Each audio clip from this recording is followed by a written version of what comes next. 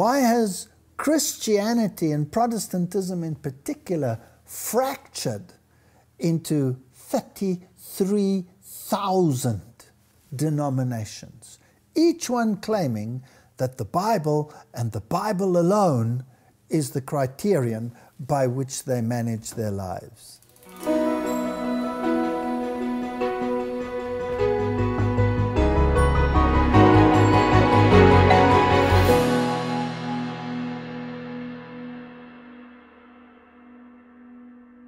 So if we study the Bible and we take all of these doctrinal issues and we place them on the table in an orderly fashion from creation all the way through to the second coming, and even further, the post-millennial cleansing of the earth and the eradication of sin from the universe, then we have to have a logical sequence which makes a whole without any disharmony in the biblical text at all.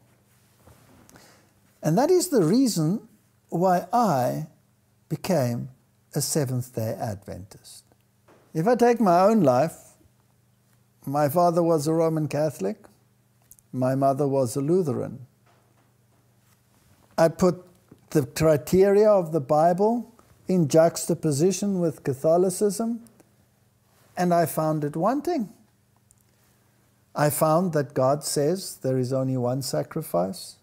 I found that God says, "Come unto me, all ye that are weary and heavy laden." I found that God said there is only one advocate and one intercessor between God and man, and that is the man Christ Jesus. I find no room for other intercessors.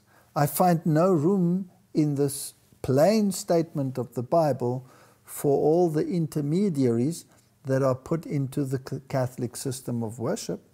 I find no biblical criteria for images or statues or veneration of such.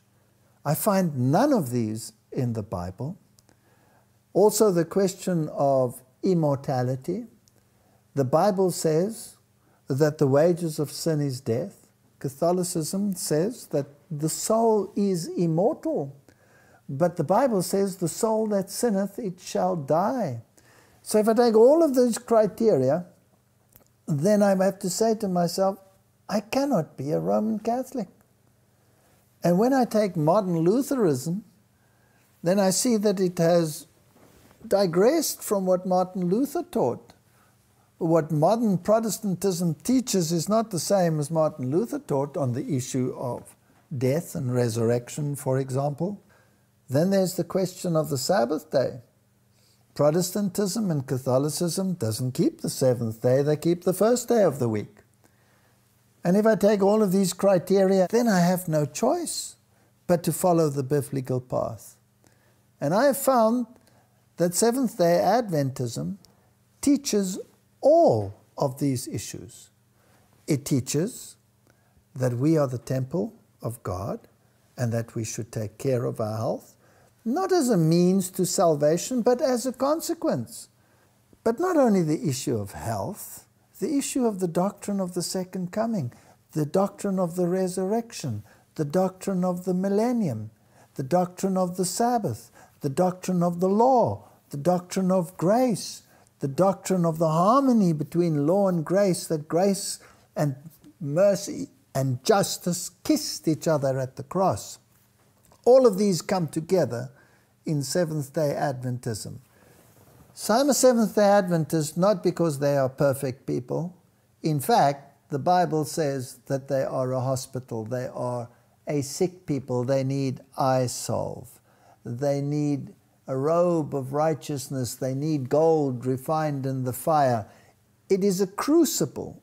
It is a place where we rub against each other, where there are many conflicts of interest, where study of the Word should be paramount in determining truth.